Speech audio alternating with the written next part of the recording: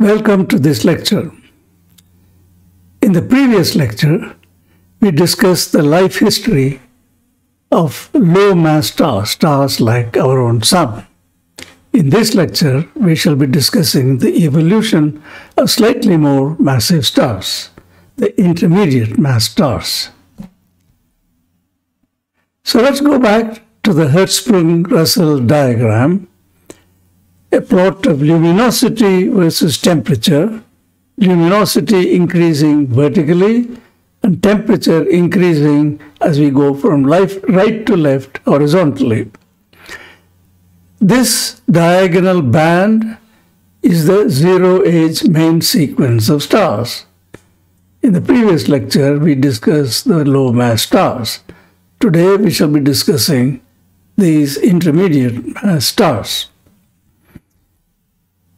Before we do that, let us very quickly recall the main results of our earlier discussion concerning the evolution of low-mass stars. These are the low-mass stars. The Sun is somewhere over there. 1 solar luminosity and a surface temperature of about 6,000 degrees. So let us quickly summarize everything we discussed in the previous lecture with the help of this one single slide. Here is the main sequence of stars, and here is a star with a mass equal to 1 solar mass. For most of its life, more than 90% of its life, it will spend on the main sequence, during which, right at the center of the star, it will be converting hydrogen to helium through fusion reaction. Over a period of time, a helium core will develop right at the center of the star. As I explained in great detail in the previous lecture, this helium core will be inert, meaning that helium will not combine with other helium nuclei to form heavier element, for example carbon, because the temperature isn't high enough. You need a temperature of 100 million degrees to fuse 2 helium nuclei together. And we don't have that temperature. So the inert core will be squeezed by gravity because the equation of hydrostatic equilibrium has been upset now because of the lack of energy generation right at the center. And as the core contracts, the rest of the star, the envelope of the star will expand. This is the gravothermal catastrophe, which I explained twice last time. And the star will ascend from the main sequence to the giant branch. When it becomes a giant, its surface temperature will drop because the luminosity remains the same. And since the luminosity of a star is given by 4 pi r squared, which is the surface area, multiplied by sigma t to the power 4, Stephan's law, because the luminosity, the left-hand side is the same, and because r squared has increased, the temperature has to drop, and that is why the star has a more reddened appearance. So you will have a red giant star. Then the core will get hot because there is a furnace surrounding the central inert helium core where hydrogen is being converted to helium, and that energy will conduct into the helium core, and the helium core will finally attain a temperature of 100 million degrees, and helium will fuse and carbon will begin to form. And because of the sudden energy generation, the helium core will expand. And when the core expands, the star contracts.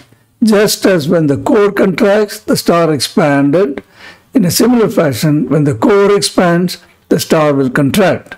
So the star will descend from the giant branch over there. And then it will ascend once again along the giant branch, but this time it will become even larger star. It will become a red supergiant. Right at the center of the core, helium has converted part of it to carbon and with a little admixture of oxygen. So in a red supergiant star, what you have right at the center is an inert carbon-oxygen core surrounded by helium still fusing to form carbon, which is surrounded by hydrogen still continuing to convert to helium, and so on. Then the red supergiant star becomes pulsationally unstable. It begins to oscillate, and the amplitude of the oscillation increases, and the outer layers of the star, the entire envelope, is ejected like the snake sheds its skin. Now this ejected shell expands into the interstellar medium with a velocity which will be just larger than the escape velocity from the red supergiant star. I leave it to you to calculate what should be the escape velocity from a star with the mass of the Sun with a radius of 300 solar radius, or 300 million kilometers. Calculate the escape velocity. So with that velocity, the ejected shell will expand into the interstellar medium, and that is known as a planetary nebula. So let us now repeat. The main sequence dwarf ascends to a giant branch, becomes a red giant, then it becomes a red supergiant, then it becomes pulsationally unstable and ejects its entire envelope, and then what is left is the inert carbon-oxygen core, whose radius is roughly the radius of the Earth, and since there is no energy generation, it will cool, it will become degenerate, and it will become a white dwarf. And we shall discuss the story of the white dwarf in a separate lecture. So, to summarize once again, for stars in the lower main sequence, the story ends with the formation of the degenerate carbon-oxygen core. The core will never get hot enough to ignite carbon, for which a temperature of 500 million degrees is required. The envelope of the star is ejected, and the core will eventually cool and become a carbon-oxygen white dwarf.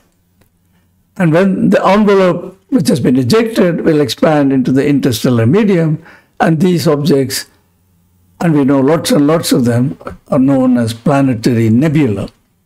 Now let's get on with our discussion of the intermediate mass stars, which is the topic of today's lecture. Well, more or less it will be along the same lines as the lower mass stars, but with one or two essential differences. So we're going to discuss stars in this region, say 3 solar mass stars, just to be specific. Stars more massive than about 3 solar mass will develop a well-defined helium core over a course of time, just as the Sun will develop a well-defined helium core. Now here is the important difference compared to a star like the Sun. Detailed calculations show that the helium core will be non-degenerate, and it will be isothermal, and it will grow in mass over a course of time. Why will it be non-degenerate? Because if you now calculate what the value of kT is and what the value of the Fermi energy is, you will find that kT is much larger than the Fermi energy EF. Therefore, the core, the helium core, will be non-degenerate, and it will obey the ideal classical gas equation of state, namely Boyle's law. Why will it be isothermal? Well, a core of that density will be highly conducting.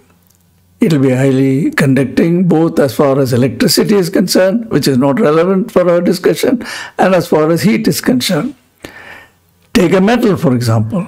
A metal is a good conductor because there are a lot of free electrons.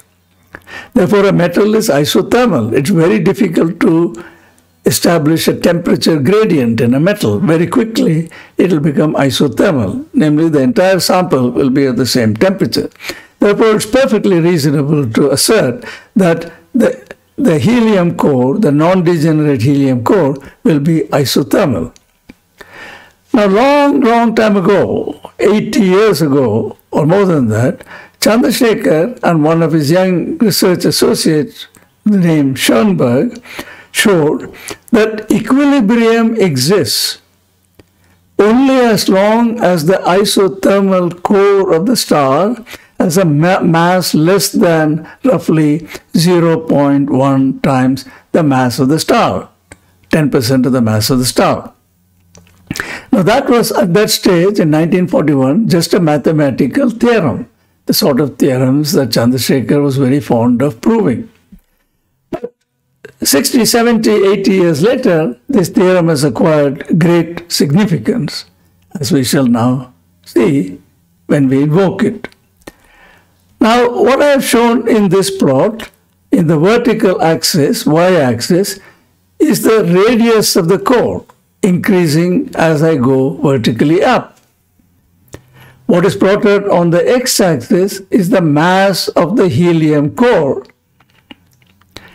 And a particular mass that is plotted here is Q Schoenberg-Chandrasekhar times the mass of the star. Not the mass of the core, but the mass of the star. So if it is 3 solar mass star, that is 3 solar mass. Now what is QSC? As I told you, it is roughly 0.1. Therefore, this fiducial mark represents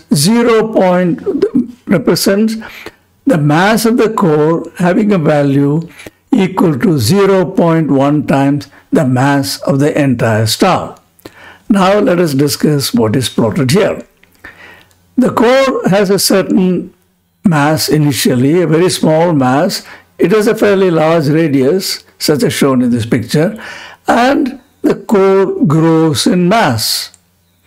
As the core grows in mass, the radius remains more or less the same till it reaches this point.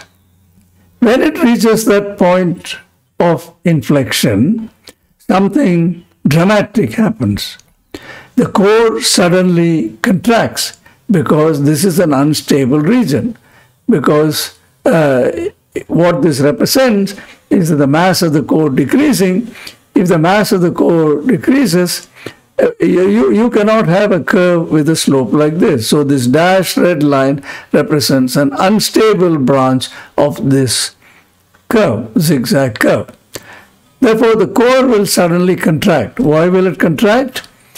It will contract because it has to jump from this branch, which is allowed, to this branch, which is now allowed.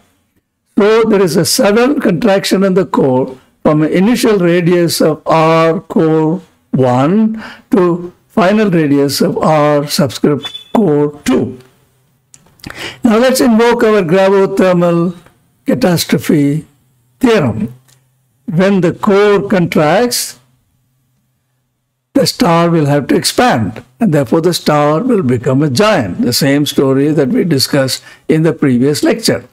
Except this transformation from a dwarf star to a giant star doesn't occur over a very long period of time, but it occurs rather suddenly because there is an instability here which makes the star jump from this radius to this radius. So this is a discontinuous jump in the radius. It is like first order phase transition when you go from, say, water to ice. So now let us understand this properly. When the helium core grows in mass to roughly 0.1 times the mass of the star, it will suddenly contract because Chandrasekhar and Schoenberg had shown that this is what will happen as long as the core remains isothermal, and there should be no argument about the core being isothermal, meaning at the same temperature everywhere. The sudden contraction of the core will cause the envelope to expand very suddenly. The star will become a giant. Now, the luminosity of the star, as I explained a few minutes ago, is its surface area of 4 pi r squared multiplied by sigma t to the power 4. When the core is doing these dramatic things, the luminosity of the star doesn't change. Its energy generation rate is not changing. Therefore, since the radius expands, the temperature will drop, and therefore the star will become reddened, and the star will become a red giant, just as the sun will become a red giant. But in this case, it will happen very suddenly. Now, what has this got to do with the price of fish, as they say? Now, let us look at this Hertzsprung-Russell diagram, which has been populated with 1,000,000 stars that was observed by the Hipparcos satellite. As I said last time, Hipparcos satellite was launched to measure accurately the distances to more than 1,000,000 stars, and it did.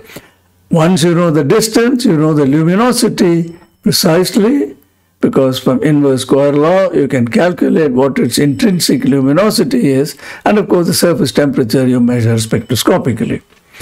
Now, this is the giant branch which we discussed in the last lecture, which I repeated during the introduction to this lecture. So you see there is a continuous giant branch. The sun will ascend this giant branch, and here there is a traffic jam where it will settle down for a while as a red giant before contracting again. But you notice over here, we are discussing intermediate mass stars. If these stars have to become giant, why don't we see them going through? Well, we don't see them going through because the contraction of the core is sudden, resulting in a very sudden expansion of the core. Therefore, the star more or less jumps in a very short time scale, in astronomical units, that is, from there to there. So, in recent times, this Hertzsprung gap, the gap between the main sequence and the giant branch, which is not there for low mass stars, this Hertzsprung gap was a mystery for many decades. Then people invoked the Schoenberg-Chandrasekhar theorem to explain this Hertzsprung-Russell gap in terms of the sudden contraction of the inert helium core, isothermal helium core, and a consequent expansion of the star.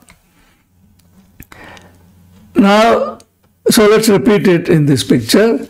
This is the main sequence of stars, and here is the Hayashi line which I referred to in the previous lecture. The significance of the Hayashi line is to the right of this dashed sloping line. There is no hydrostatic equilibrium possible. The star becomes completely convective and it's mechanically unstable. And the star will, just as the sun ascended the giant branch in a continuous fashion, here a star in the upper main sequence, which is the intermediate mass star, will sort of jump to this giant branch and will ascend the giant branch, and the core contraction now resulting in the transformation to a giant. So this is what we now believe will be the story of the evolution of intermediate mass stars. So let's repeat. The helium core of these intermediate mass stars will be non-degenerate. You can calculate KT and show that it is much larger than the Fermi energy EF. The result of helium burning will be a carbon core with a little admixture of oxygen, and this core will now be degenerate. Whereas the helium core was non-degenerate, the carbon core will be degenerate because the carbon core will contract to a very small radius, just as it did when a star like the sun develops a degenerate carbon core, when it became a red supergiant. Now, one would expect the core to eventually attain a temperature of 500 million degrees when carbon will fuse to form oxygen and other heavy elements. How did it get hot? We said when the degenerate core contracts, there will be no heating because pressure and temperature are unrelated for a degenerate Fermi gas. Well, you remember there is still an outside furnace. Now there are two outside furnaces. Your pizza is being baked in an oven which has run out of fuel, but there is an outside furnace where hydrogen, helium is still being converted to carbon.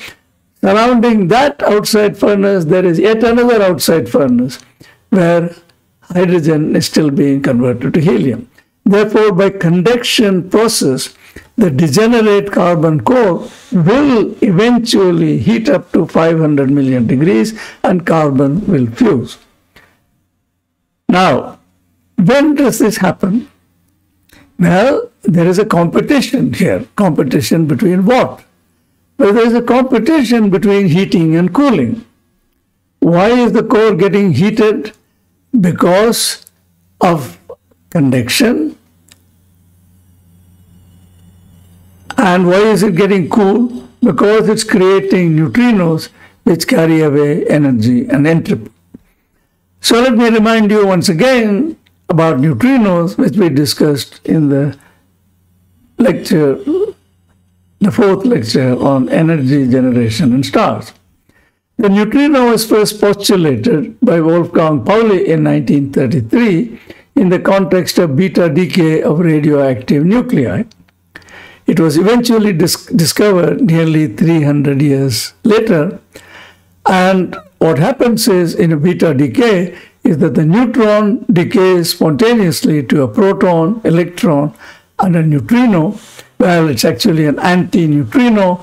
We'll worry about this when we discuss the solar neutrino puzzle, but right now we'll simply call it a neutrino, an electron neutrino. Now, that was the original process in which neutrino was postulated and then discovered. The radioactive decay of a neutron to a proton. But there are many other processes in which neutrinos are produced. This could not have been anticipated in the 1930s or 40s, and one had to wait till the late 1960s when the electromagnetic forces and the weak forces of radioactivity were unified into a unified theory by Weinberg, Salam, and Glashow, for which they got the Nobel Prize. In this unified theory of electromagnetic and weak forces, neutrinos are produced in all kinds of other processes. For example, an electron and positron can collide to produce a neutrino and an antineutrino. Photons can produce neutrinos. A photon can scatter off an electron, like in Compton scattering, and what you will have is an electron, and instead of the photon, you have a neutrino and an antineutrino. If you have a plasma can also produce a neutrino. Plasma oscillations, which we briefly mentioned when we discussed the spiral structure of galaxies. Plasma oscillation is the relative oscillation between positive and negative charges in a plasma. That plasma can decay into neutrino-antineutrino pairs. Then there is the Bremsstrahlung neutrino. Bremsstrahlung is the deceleration radiation, which we shall discuss in a later lecture. So when an electron scatters off a nucleus, normally we say it emits a photon. This is known as Bremsstrahlung, break radiation. Usually X-rays are produced. But you could also have a situation where electron scattering off a nucleus produces neutrino and antineutrino processes. Therefore, the neutrino, regardless of which process it is produced in, becomes very important in the cooling of the core of the star. Why? Neutrinos interact extremely weakly with matter. That's why it took 28 years before it was discovered. Its mean free path is incredibly small. We said in the case of the Sun, whose mean density is only rough 1 gram per cubic centimeter, just the density of water, little over that, 1.4 grams per cubic centimeter, the mean free path of the photons to Thomson scattering is only half a centimeter. We said that Superman can't even see the tip of his nose because the photon scattered from the nose will not reach his eye. But neutrinos travel a very large distance. If you consider a dense material like lead, the mean free path of the neutrino in a matter with the density of lead is many light years. Light years, the distance light will travel in 1 year. It's an awfully long distance. So the neutrinos interact incredibly weakly with matter. And since they carry away energy and entropy, a large neutrino luminosity produced by a variety of processes will cool the core very effectively. Now, let us go back to this fierce competition. The inert carbon core is being heated by conduction from the surrounding furnace.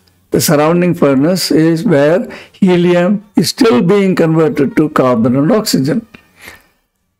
But it is also being cooled by neutrino emission. So the question is, who is going to win out?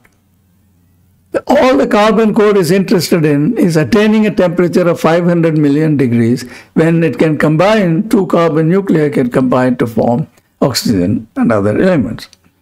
So there is a stiff competition between heating and cooling.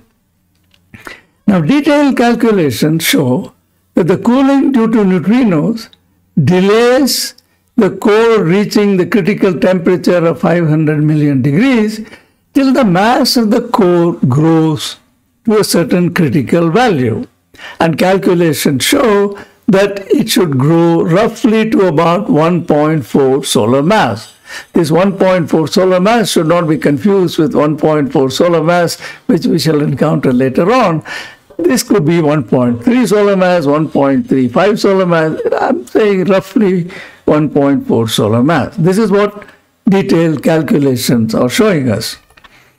Now, when this critical temperature is reached, when the mass of the core finally attains this mass of roughly 1.4 solar mass, carbon will ignite. So let's go back to this plot of log temperature increasing vertically and log density increasing horizontally. We are considering the inert carbon-oxygen core of an intermediate mass star. Up here, roughly at that temperature, I'm going to draw a horizontal line. The significance of that horizontal line is the following. This is the temperature at which the cooling due to neutrinos becomes roughly equal to the heating due to the conduction, heating of the core due to conduction. So, what is below the line and what is above the line? Below the line, cooling due to neutrinos is much greater than the increase in the temperature of the core due to heat conduction. So neutrino cooling dominates below this horizontal line. And above that horizontal line, the increase in temperature due to heat conduction from the outside furnace becomes larger than the cooling due to the neutrinos, and there will be a runaway nuclear fusion. Why will it be a runaway nuclear fusion? Because our carbon core is degenerate. Every time you ignite a degenerate core, it has no option but to blow up. But let us see this through. Let us start with the mass of the core when it is roughly about 0.8 times the mass of the Sun. After some time, the mass of the core will grow to 1.2 solar mass. Why will the mass of the carbon core grow? Because there is an outside furnace which is still cooking helium to carbon, and therefore the mass of the carbon core will increase. Now you will say, I made a silly mistake in drawing this, because when the mass of the core becomes larger, the core should become larger. Because if you go to the market, a 1 kilogram weight will be that big, a 2 kilogram weight will be bigger. So how come a core which is more massive is smaller? We will discuss that when we come to Chandrasekhar's theory of white dwarf. That is one of the most remarkable properties of a degenerate star. But let's not get into that right now. And then the mass of the core grows further to 1.3 solar mass, till finally the mass of the core grows to roughly 1.4 solar mass. At that point, carbon will ignite. It will attain a temperature of 500 million degrees. The cooling by neutrinos cannot stop this ignition from occurring. when carbon ignites, all hell will break loose. So let us go through this story once again. I have a degenerate core at a temperature T and a pressure P. There is an increase in energy generation, increase in luminosity. That will result in the core getting hotter, but the pressure will still remain the same because the pressure has nothing to do with temperature in a degenerate matter. So since the core is now hotter, the fusion reaction will proceed even faster. It will increase the luminosity of the core, which will heat the core even more, but the pressure will still remain the same.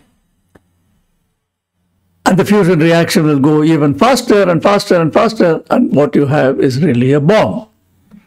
That is the difference between a nuclear reactor, in which the fission reaction, there we are talking of fission and not fusion, a heavy nucleus breaking up into two.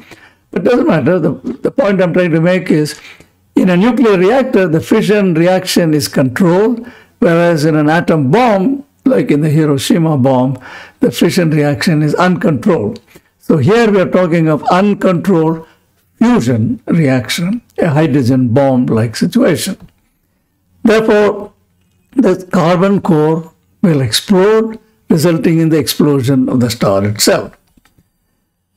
Now, the reaction rate for fusion of carbon is incredibly sensitive to temperature. Why is it incredibly sensitive to temperature? Because as the temperature increases, the mean energy of the particle increases, and therefore the tunneling probability for fusion, the quantum mechanical tunneling probability, which is an exponential function, dramatically increases.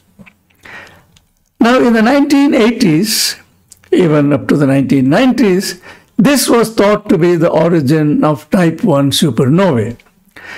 Supernovae represent explosions of stars, and there are different kinds of supernovae. Astronomers are very imaginative. They call them type 1, type 2, and so on. So, what is the origin of type 1 supernovae? In the 1980s, people thought it was due to the carbon detonation or the explosion of the carbon-oxygen degenerate core of intermediate mass stars when it attains a temperature of 500 million degrees. Today, we don't believe that. And we don't believe that for also a very good observational reasons. We now have concrete evidence that stars up to 9 solar mass, let alone 3 solar mass, save themselves from this catastrophe. What is the catastrophe? An explosion due to runaway fusion reaction, and find peace as white dwarfs. So today we know from observation 3 solar mass, 4 solar mass, 5 solar mass stars up to 7, 8, 9 solar mass somehow save themselves from this carbon detonation catastrophe. How did one discover this? Here is the Pleiades cluster, a recently formed young open cluster. These are massive stars, blue stars. What was discovered in the late 1980s, in the early 1990s, are white dwarfs in these open clusters. These clusters have massive stars in them, and they also have low mass stars in them, but they also have dead stars in them, white dwarfs. I mentioned how white dwarfs are formed. They are the end states of evolution of stars. Now, this is an intriguing puzzle. In a young star like Pleiades, one finds white dwarfs. You may say, why not? And yet, stars as massive as 7 or 8 solar mass are still shining. These are massive stars which are still shining, 7, 8, 9 solar mass. White dwarfs are the end states of stars. When the stellar drama ends and the core will no longer get hot enough for the nuclear reaction to proceed, and the core will cool and become degenerate and become a white dwarf. Now let us go back to our third lecture. Why are the stars as they are? We saw that the luminosity of a star is proportional to m to the power 3 or 3.5.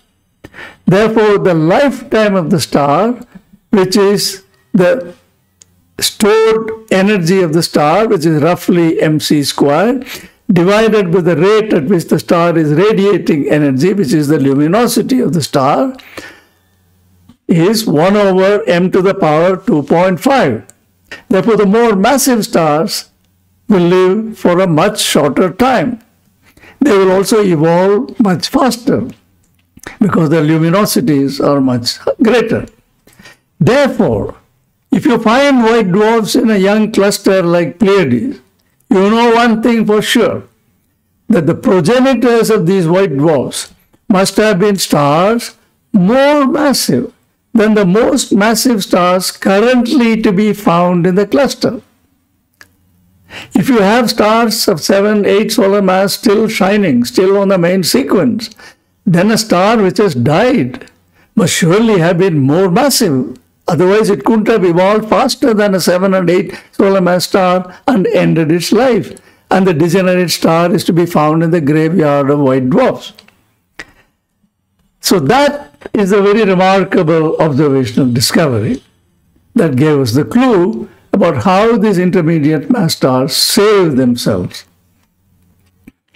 I hope this argument is clear. You can go back and play back again and listen to me explaining this once more.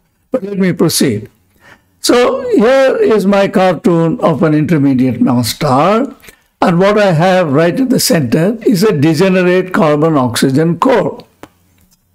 Surrounding that, you have the envelope of the star, which is enormous, many millions of kilometers in size. Now this degenerate carbon-oxygen core grows in mass because there is a furnace outside where helium is still being converted to carbon, and that adds to the mass of the carbon core. The carbon core will not ignite unless the mass of the core reaches roughly 1.4 solar mass. Why will it not ignite? Because the cooling due to neutrinos, which are produced in a variety of processes, cools the core and prevents it from attaining a temperature of 500 million degrees. In that process, if the star manages to lose its entire envelope, then it can save itself. Then the core cannot grow in mass because you've got rid of not only the envelope, you've got rid of the outer furnace. Why will a star lose mass? Well, we know stars lose mass. The sun loses mass all the time. It's called the solar wind. And the solar wind can be detected if you just go outside the Earth's atmosphere. Now, more massive stars, known as Wolf-Rayet stars, we will discuss this when we discuss binary star evolution, they lose mass in a very rapid fashion. The details of how an intermediate mass star suddenly loses the envelope is not clear.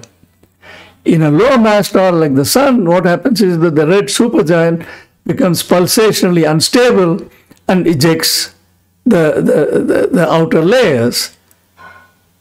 But in this case, the details are not clear. But astronomers are convinced, because we see mass loss processes very clearly, people believe that this is how the star saves itself. Before this core reaches the critical mass when carbon can ignite, somehow or other, the details are not clear, somehow or other, stars in nature manage to get rid of its envelope and save itself. Now, if the envelope is lost before the core grows to a mass of roughly 1.4 solar mass, carbon will not ignite, the core will become a carbon-oxygen white dwarf. So, here is the summary of what I have said in the first lecture and what I have said in this lecture. What I have plotted here is a box which represents the final state of stars of various initial masses.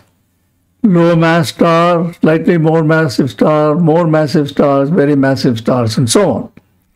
So let us plot what is the end state of the stars of various masses. Let us first consider stars whose mass is less than about half a solar mass. As I said already in the earlier lecture, they will become helium white dwarfs. In other words, they'll convert hydrogen to helium, but helium will never get hot enough in these low mass stars.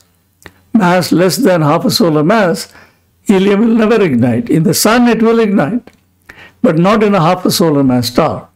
Therefore, stars with mass of less than half a solar mass will end their lives as helium white dwarfs. Stars between half a solar mass and 9 solar mass will end their lives as white dwarfs, and they will be carbon, oxygen white dwarfs. There was an uncertainty about stars in this mass range. We thought they will explode. In the 1980s, people thought they will explode. But now, since we have found white dwarfs in young clusters with massive stars in them, in open clusters like Pleiades, we have to conclude the stars up to 9 solar mass save themselves somehow, and the result will be a carbon-oxygen white dwarf. And in the next lecture, we shall deal with the evolution and the final state, the end state of more massive stars. So we shall be discussing the evolution of massive stars, which will be dramatically different from what we discussed in this lecture and what we discussed in the previous lecture. I shall end on that note, but before I conclude, may I request you once again that it is very useful for me to have your feedback on these lectures. So do take a few minutes and enter your remarks in the comments in YouTube after you view each of these lectures, because this feedback is very important for me, because I'm used to blackboard lecturing and not online lecturing. So do please send me your remarks. Thank you very much for your attention.